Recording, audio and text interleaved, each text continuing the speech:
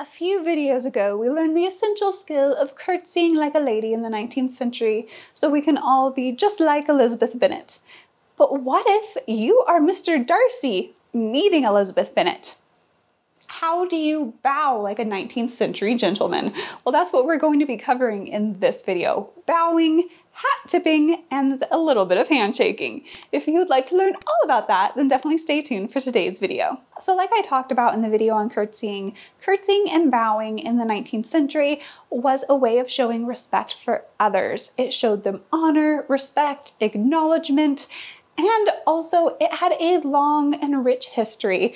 Men's bows had evolved over time, and they used to be quite more physically intense than they were by Jane Austen's time. Now, there were a ton of different reasons a gentleman in the era would bow, from meeting new people, seeing people he already knew and pretty much saying hi to them with a bow, when people left the room, when he was stood up with a partner across from them on the dance floor at a ball and needed to bow before the dance began. There was so many bowing opportunities, but a man needed an elegant and refined bow. Now, in this era, a gentleman's bow was way simpler than a lady's curtsy.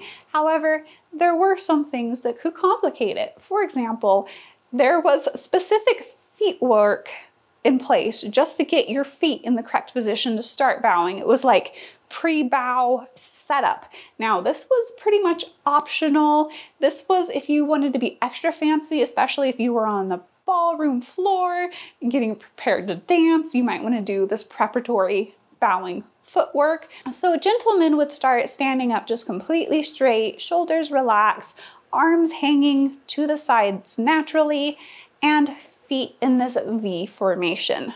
Now, the first step would be to take a small step to the side. You can use whichever foot you feel comfortable with, but make sure to keep your feet pretty much in a V formation. So, small step, still in a V, but just with a space. Now, from this small step, you would just step back in with your other foot.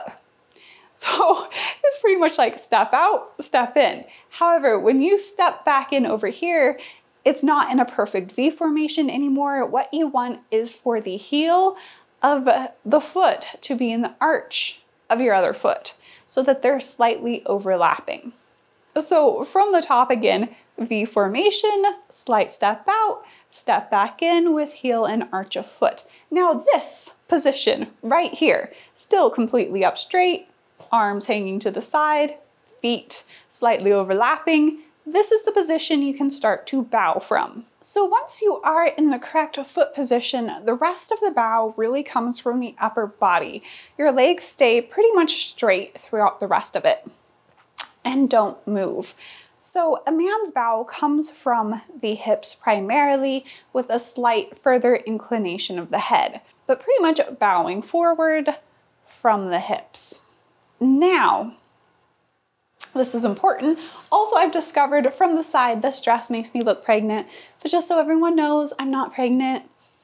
Just thought I would throw that out there. When you do bow from the side, it can end up looking like either this, with your back pretty much straight, or it can end up looking like this.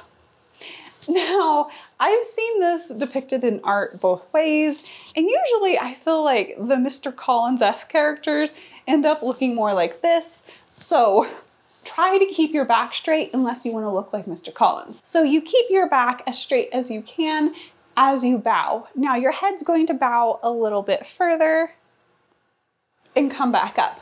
What are you doing with your hands and arms? Well, you let them just hang to the side in front of you. Now this is very important. When you're going down, you're looking down. When you come back up, your eyes should naturally remake eye contact with whoever you were bowing to. So looking down when going down, making eye contact as you come back up. So from the top, step out, step in, bow. It's really that easy. So what we just covered would be the gold standard of a gentleman's bow in the 19th century. However, I have seen a lot of art depicting an older form of bow that dance manuals and etiquette manuals condemned. They were like, this is the wrong way to bow. However, it was still obviously practiced because so many artists did depict it in their work, which is where a gentleman would have one of his feet out in front and his knees would be bending while he would be making that same upper body movement. I have to say that this really does make it easier, I think, to keep your balance, and it also makes it easier to keep your back straight. However, just a warning, this was something that was condemned by those in the fashionable world. So if you were a gentleman in the Regency era and you were out and about wearing a hat and you came upon a lady, say you were getting introduced to one on the street or you ran into one while in the marketplace, you needed to do something with your hat to show respect, and that was remove it.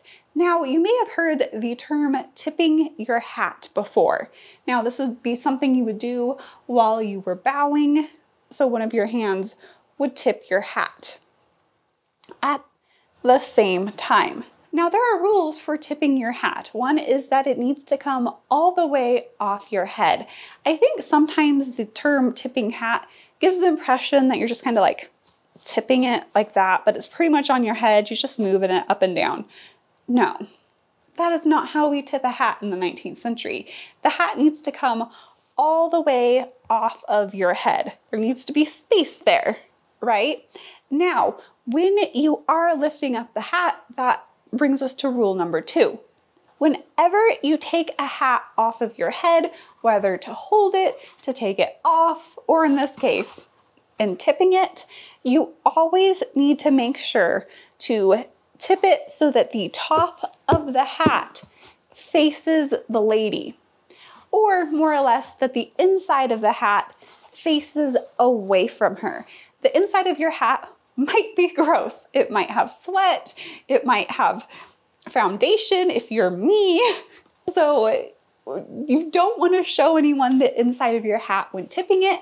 So when you do lift it up, make sure that you're lifting it this way.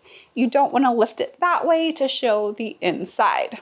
Now, that takes us to rule number 3.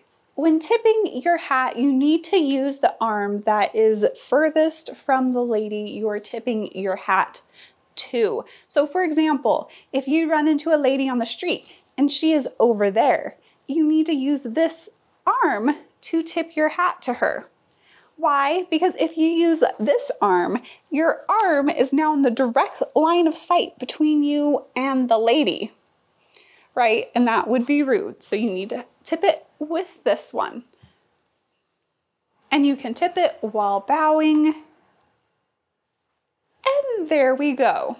Now, depending on the area and the exact age, there were a variety of feelings on whether a man, if talking to a lady on the street, needed to keep his hat off. It was considered the most respectful thing to do for him to keep it off the entire time he was talking to her. And in that case, you could just hold your hat down at your side. Some men would hold it like this, again, keeping the inside faced away from her, or under the arm. However, of course, if your interaction is going to go far beyond just a brief conversation on the sidewalk, it would make sense for you to eventually put your hat back on if you're going to be like hanging out with her all day. And in fact, even in a brief conversation on the sidewalk, ladies could also say, "Oh, please put your hat back on." And that would make you not have to hold it the whole time talking to her too. Now, from what I could see, there seemed to be quite a bit of debate over whether it was appropriate for gentlemen to tip their hat to other gentlemen. This did seem to used to be a major thing that happened in the 18th century. However, it fell out of fashion in the 19th century. But still, there is a lot of art depicting men taking off their hats when talking to other men and holding them. So I do think it is something that still happened. So next up, let's talk about handshakes. So first of all, you would just not shake hands with everybody if you were a gentleman back in the day. You would primarily shake hands with the intimate friends of your intimate friends. So if your best friend was like, "Hey, let me introduce you to my brother," then you would be shaking his hands. Now, how would you want to shake that hand once you had it in yours? Well, a handbook from 1863 says the best style of all is the hearty single clasp, full-handed, warm, momentary, just shaken enough to make the gentle grasp well felt but not painful. That is the proper way to shake a hand in 1863. Now, some very important rules revolved around men shaking women's hands. The number one rule was that it was a lady's prerogative to offer her hand for the handshake to a man or not. If a man took a lady's hand in a handshake without her offering it, that was considered robbery. Yes, literally a robbery of her handshake. Married women were much freer with their handshakes than single women were, and they would generally shake everyone's hand that they were having over to dinner or as a friend over to their house. Another important rule is if a lady offered a man a handshake, he was required to shake her hand. He could not refuse it. In fact, we see this in Sense and Sensibility in London when Marianne finally sees Willoughby again. She's like, "Willoughby, what is the meaning of this? Have you not received my letters? Will you not shake hands with me?"